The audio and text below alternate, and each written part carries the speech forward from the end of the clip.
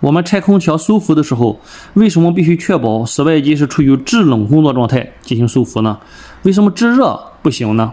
是这样的啊，我们看一下原理。从压缩机这样出来的气体这样转换，经过室外机的冷凝器，再经过毛细管、过冷管组，再通过这个细管，就是2腾阀到室内机进行冷量输出，然后再回到3腾阀，就是那个加氟口那个地方，然后经过4腾阀，然后回到压缩机的储液罐。我们收氟的时候呢，在这种状态就是关闭2腾接着阀，把它关闭，让制冷剂没法流出。这样呢，这边通过压缩机的吸气能力，然后不断的往回抽，压缩机排出来的气体呢，不断储存在外机，特别是冷凝器这个里边。这样经过20-30秒的时间，基本上把管路和内机里边的制冷剂就会回抽到室外机里边。这些制冷剂大多是储存在室外机的这一个冷凝器的里边的啊。我们再看一下制热时候室外机的工作状态。压缩机出来的气体经过4腾阀，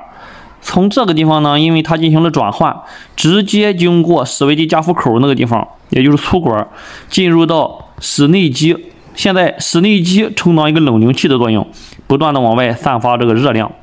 然后再回到细管，就是2腾阀，通过过冷管组，然后就一个相当于加长了这个毛细管啊，然后再经过毛细管回到室外机这一个，现在应该叫蒸发器了，然后再经过4腾阀回抽到压缩机内部。那么我们把这个地方关掉，不让它往外出，而通过这个地方不断的往回抽，这样不行吗？答案是确实是不行的。原因在这里，大家看啊，我们室外机压缩机排出来的这一个高温高压的这一个气体，关闭3腾阀之后，我们看它的储存容量是不是很少呀？因为既没有经过内机，也没有经过外机这2个换热器，所以说只是在管路里边它储存的这个气体非常的少。那么压缩机压缩出来气体之后呢，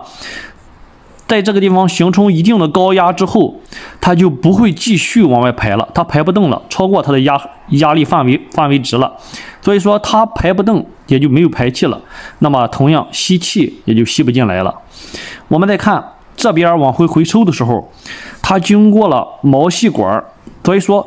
即使这个地方有足够大的空间来盛放压缩机出来的高温高压的气体，那么它回抽的时候呢，因为经过的是毛细管，然后再到这个室外这个散热片，那么毛细管它是急流降压，我们知道，所以说它即使通过这个地方呢，它回抽也会非常的慢。综合上述2点，所以说制热的这种外机工作状态是不能进行收氟的啊，只能在制冷状态下收氟。